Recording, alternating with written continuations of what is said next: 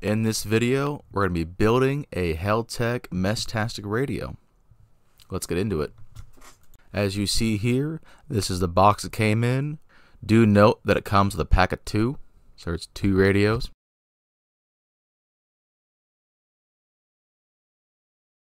Here are the parts set out in a semi-organized fashion. We got the cover, we got the battery pack, the little bits, the double-sided tape, and of course the case. Nice.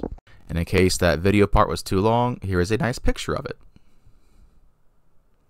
The first step is to take apart the case. Shouldn't take too long, just gotta pry that sucker apart.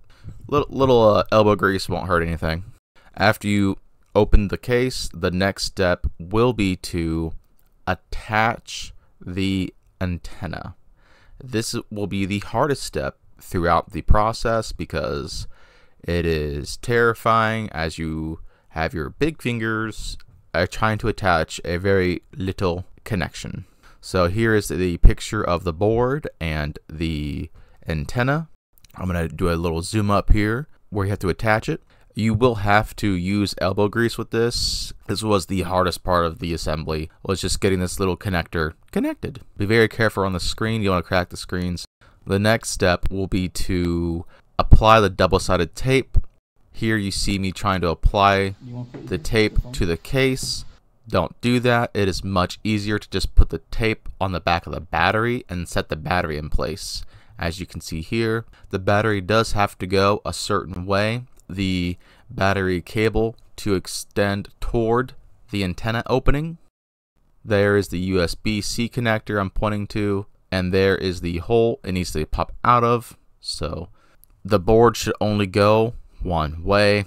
Be mindful of that. That is the next step. Step 4, putting the board into the top part of the case. And you see how the antenna goes out that big antenna hole? Should be nice and snug. If it's loose, it's not in properly. Don't be afraid to add some oomph. And the USB-C port should be popping out. That is an obvious test you can do if everything's aligned.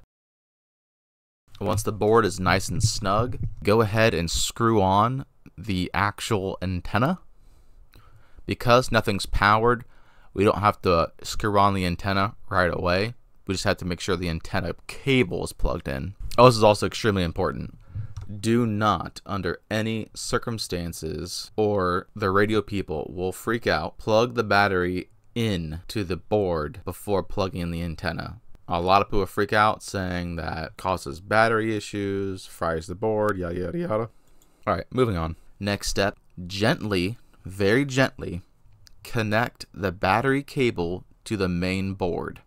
This wasn't super hard, it just was kind of annoying because again I have big fingers and it's hard to just get it in there.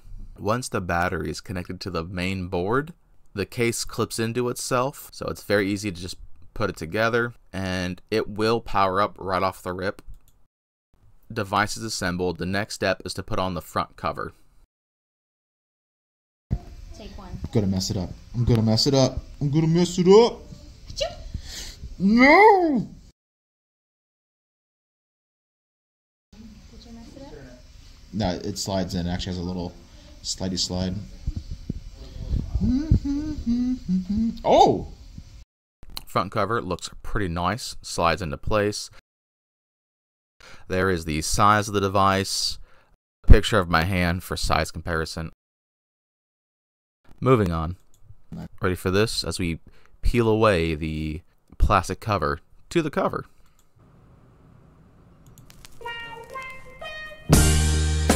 I've been really trying,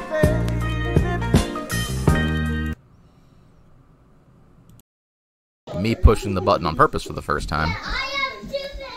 You'll see a little blue screen. You'll see the Heltec automation. Yeah, it's automation. You'll see the Heltec automation logo. Thank you so much for helping me reach 500 subscribers. I never expected this channel to ever get past 20. So this has been awesome, a huge blessing. Thank you. And as always, don't die, stay healthy, catch you in the next video. Bye.